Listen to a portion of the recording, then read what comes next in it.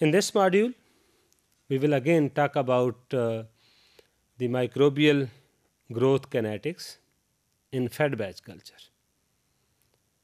So, as we see in previous module that during the fed batch, flow rate and the dilution is very critical.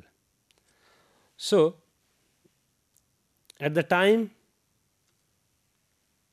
during the fermentation process as well as the time will progress, dilution rate will decrease or increased. Mean the addition rate, the flow rate, if the flow rate or the dilution increase and decrease, that can be expressed by this equation as you see here. So, if the dilution rate will decrease as the volume increase, and the D will be expressed by this equation, D is equal to F is the flow rate and V naught is the initial volume in the fermentation vessel when we start the feeding. So, Ft is the flow rate at that time. So, according to monad kinetics, residual substrate should decrease as D decrease, because if we set our feeding strategy according to the limiting substrate, so we can easily say if dilution will decrease, then the residual substrate will also decrease. So, resulting in an increase in the cell mass concentration. So, if the mu will remain the same, or we can say that mu and D is not equal and the mu is more than the D, then there will be a more concentration inside the fermentation vessel. So, the overall we can say that the mu which will operate in fed batch and SR will be much larger than Ks, and we know that Ks is the substrate utilization constant, which we called as monad parameters.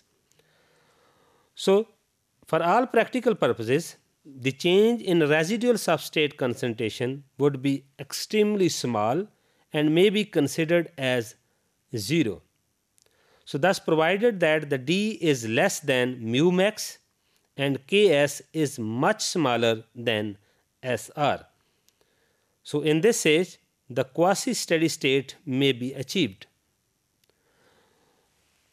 You have seen in this discussion that how the specific growth rate, initial substrate concentration with respect to the Ks.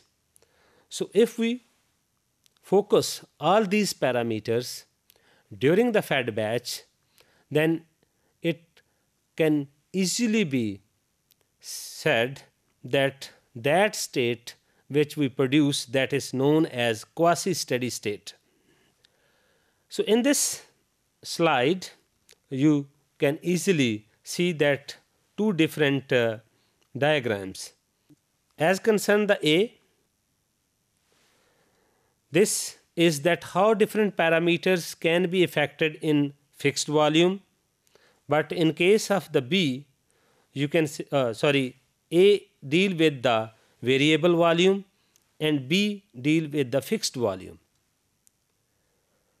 So, if we talk about the variable volume first, so SNL, these are the substrate concentration GLS growth limiting substrate, mean those substrate which directly affect on the growth or on the fermentation process.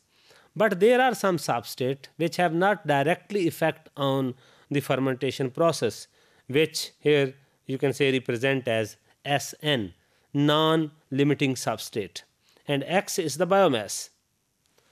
So, during the variable volume, and if we have the D is equal to mu, and then we can say that first, when we start the feeding, that there is a small drift in the mu line, and then it become constant. So x remain the constant because our d is equal to mu. So that always remain constant. That only disturb when the dilution or a flow rate will be disturbed. So Sn, because that only remain the constant, because having no utilization or no effect on that, and the whole strategy of the feeding and fed batch depend upon those substrate which we called as GLS. So by this graph you can easily see that how different parameters varied during fed batch in variable volume. But in case of this another diagram, you can see that there is a constant decrease in a mu, but there is a constant increase in biomass concentration, because when we are having the addition of the substrate and no change in the volume, what happen? The mu remain the same, and there is a continuation addition of the extra biomass in the same volume. So the overall concentration of that remain increasing.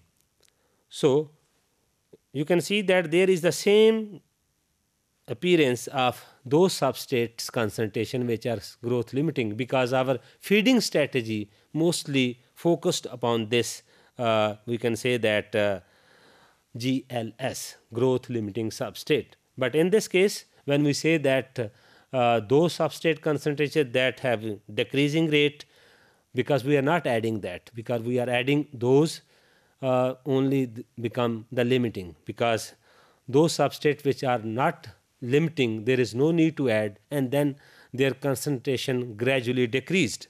So the major difference between the steady state of a chemostat and the quasi state of the fed batch culture is that mu is constant in the chemostat but decrease in the fed batch.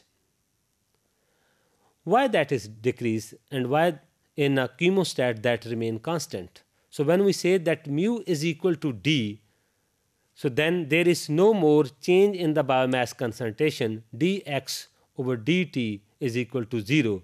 That only possible when we say that residual substrate is also 0. So if there is any residual substrate we are adding in such a way that there is the increase in the residual substrate concentration, then there is a gradually increase of those substrate. So fed batch culture can only be run, so the feeding can only be happened when there is a volume provision of the fermentation vessel.